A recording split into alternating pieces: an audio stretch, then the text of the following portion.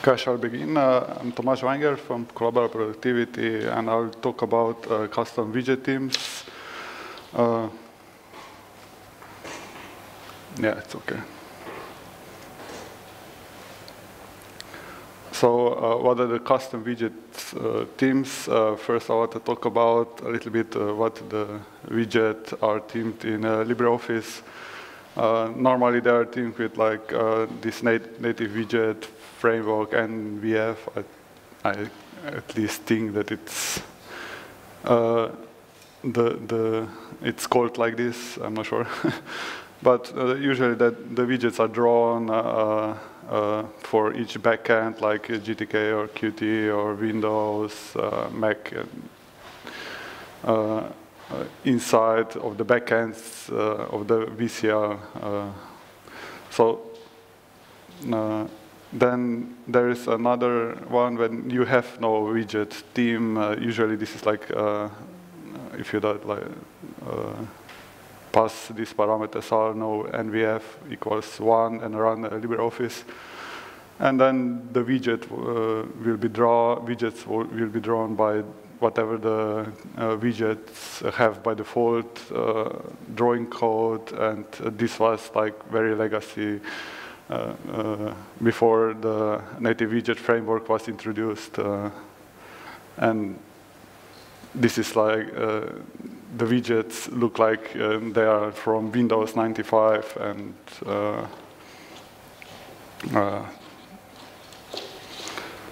so now we have like Collabora Online, and we want to present on the browser LibreOffice, and we made it so that the dialogues are like drawn from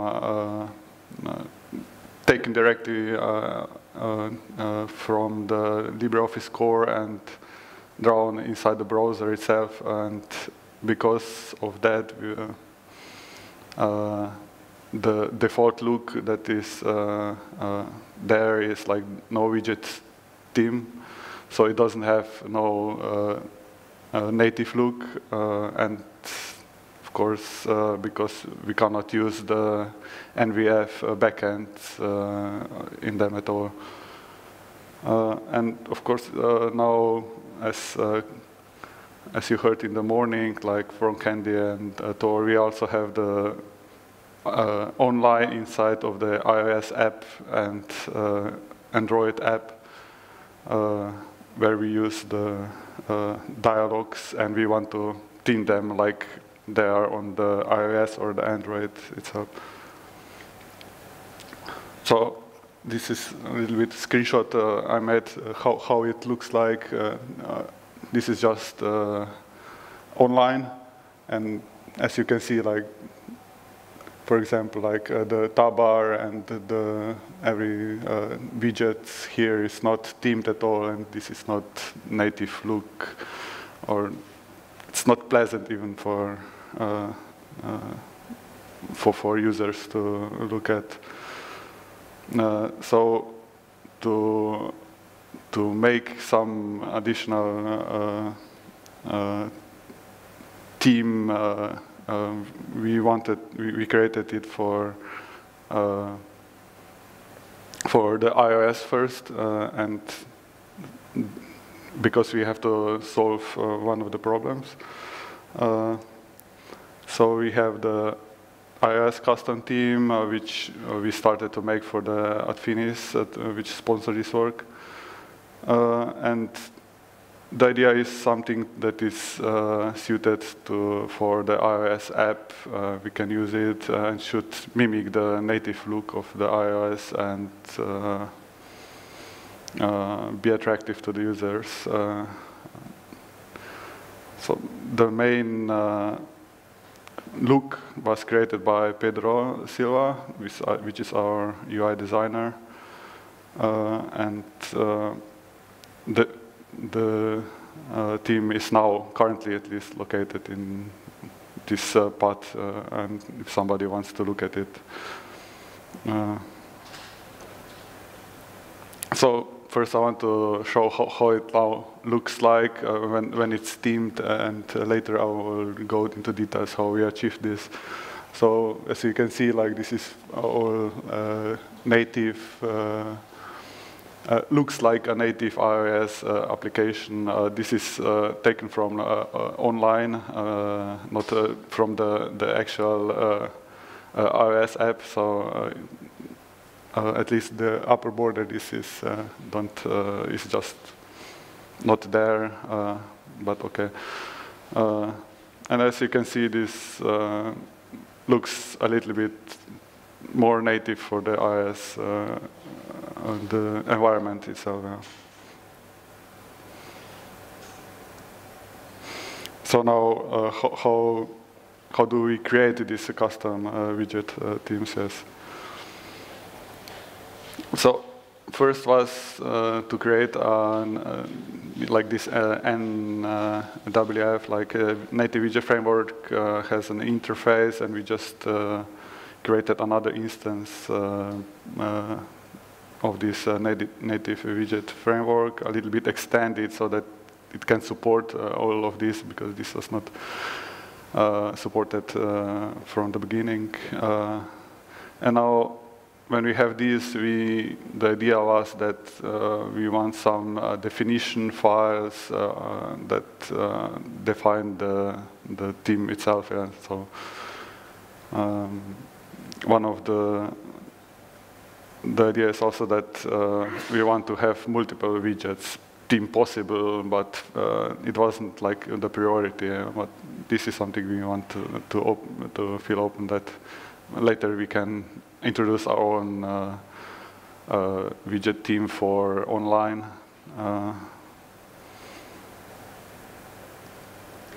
And of course, currently, which widget theme you want to use is pretty much hard-coded and depends on the runtime. So if we detect that there is iOS, we automatically pick the iOS theme currently, but it's not something that is necessary if we in the future want to change this. So for the theme definition, of course, when you want a theme, draw a theme, you don't want to do it for each theme and inside code and write it how it should look like. It should be something that also the designers itself can change and doesn't need to mess with the code itself. So this is why we created the definition for the theme, and the definition has defines when to draw something, what was the states, and at which the widgets, and how to draw it itself. Yeah.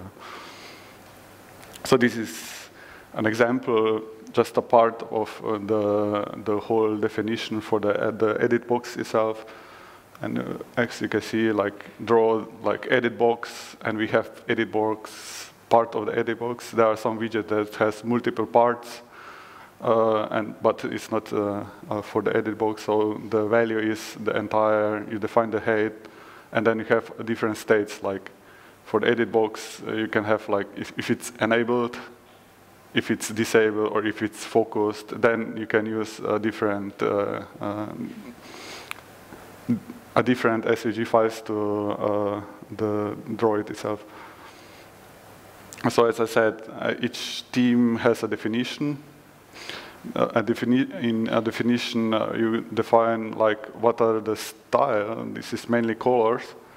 What are the properties, like the behavior of the widget. This is mainly like if you want, for example, in the Mac OS at least, there is a possibility to have the top bar in the middle, which is more normally, but other environments must have top bar in the left. Yeah. So for the widgets, these properties or defining the behavior is exactly this. So you can then choose which one for your team is more appropriate. And then, of course, the last is the widget look and feel. So first, the styles, the colors, which these are mostly defined like background color, text color, border colors, and state colors. In this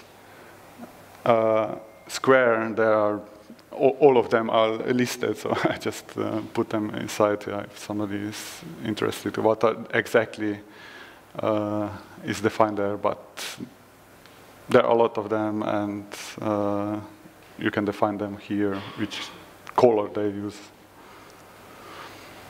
So for properties, as I said already, the tab alignment, so if it's tab in the middle of the left, various margins, sizes, and a lot of them are currently hard-coded, but maybe there are one or two which you can actually change, but in the future we can extend this.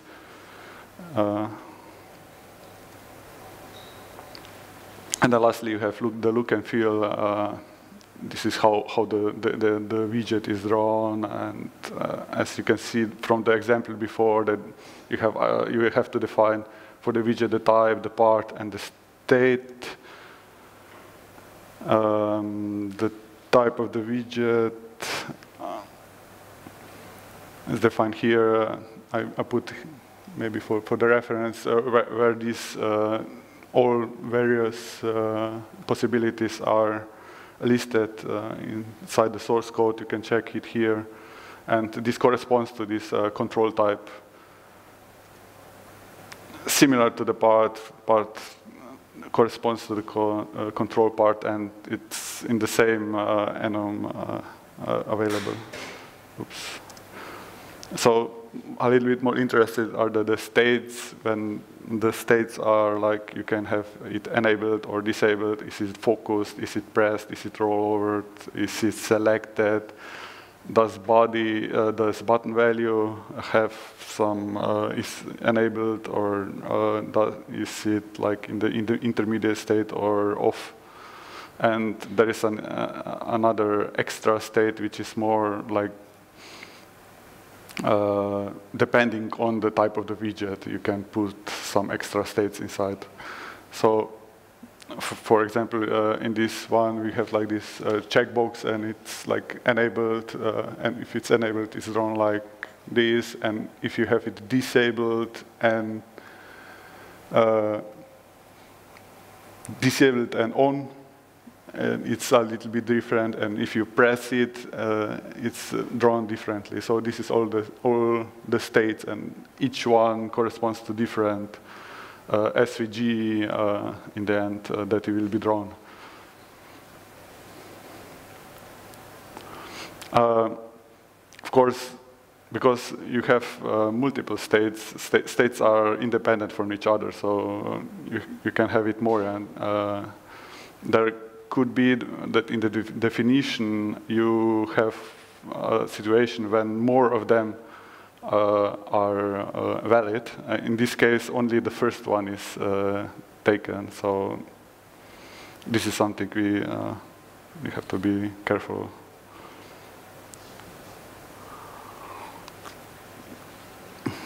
So the most interesting is how the widgets are drawn. For this, in the definition, we have very simple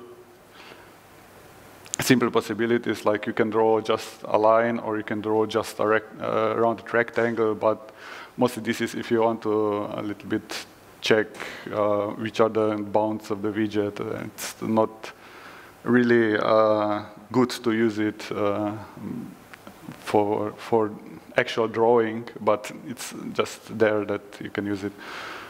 Mostly what you want to use it is like the vector definition, so SVG, and in this case you have actually two possibilities, either SVG, use SVG as an image, or use SVG with special resize algorithm. Use SVG as an image, okay.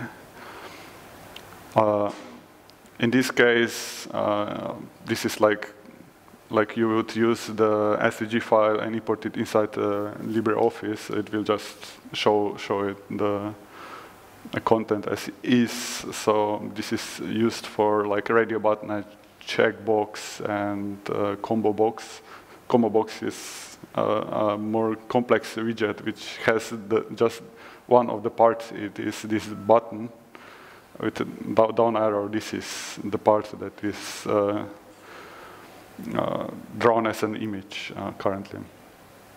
And the main thing here is that when you resize it or something, that you should keep the same proportions, or you don't want to resize it at all, or only what you want to resize it is if you have a high DPI, then you do it double the size or the size by some proportional. So the next is like SVG with special resizing. The problem here is that when we want to resize an SVG normally, this means that it will proportionally resize it. And this is not really good for widgets. We want to, if you just look at this example, I don't know if it's visible, but if you resize it one square and then resize it in just one dimension, then the lines become, some lines are become bigger and some are like just smaller. Just doesn't look right, and it's not nicely rounded anymore. So to overcome this, we have to specially treat some SVGs that they are resized properly. And the algorithm is pretty simple here, that you just take it the half from one dimension, the half of the widget, and what is on the right side of the widget, you just apply some delta size. And then you do the same for the other dimension, and then you don't have these problems anymore because you don't proportionally resize it. You resize it so that it keeps the shape of the widget itself. So how I did it is that I had to just reuse the SVG IO as a parser and just took SVG's subset which will work for these kinds, which are actually needed. And then I changed a little bit the parser so that it has this visitor pattern, but it's only used for the code for this SVG resizing of the widgets. Maybe later we could change it so that all SVG IO uses the visitor pattern, but this is not currently done yet. And after that, we create like this draw commands. Draw commands is just simple, like draw path, draw rectangle, and apply some properties like which color, which stroke color, which fill color, how much opacity to it, and maybe soon I'll add the gradients support, so this will be possible to have gradients. And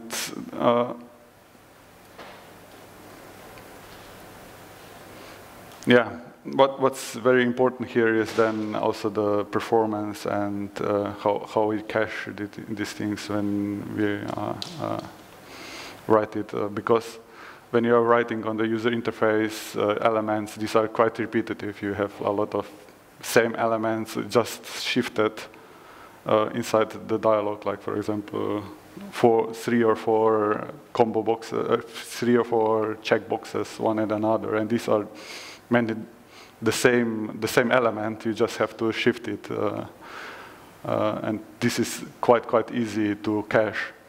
So for SVGs as image elements, we just cache we draw it to a bitmap and cache that, and we have the bitmap and just draw it at the correct positions.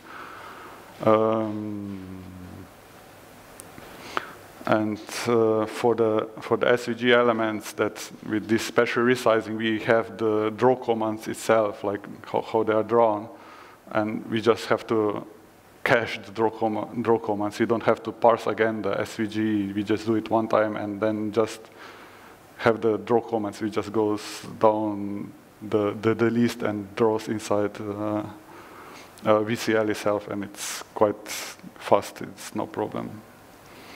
What we have to change is just the position where to place them. And yes, this is more or less what I have. Maybe a little recap for the custom theme for the iOS. This is the location. You can check it out, see how it works. Maybe you can play around and change the look and feel for it. And then the theme definition, this is something that should be for the designer easy to change. We have like this main theme definition is written in an XML file, and then we have the SVG files of the widgets, and then what is still important is like the color styles and parameters, and you define inside the definition, and you're generally done. Okay, thank you.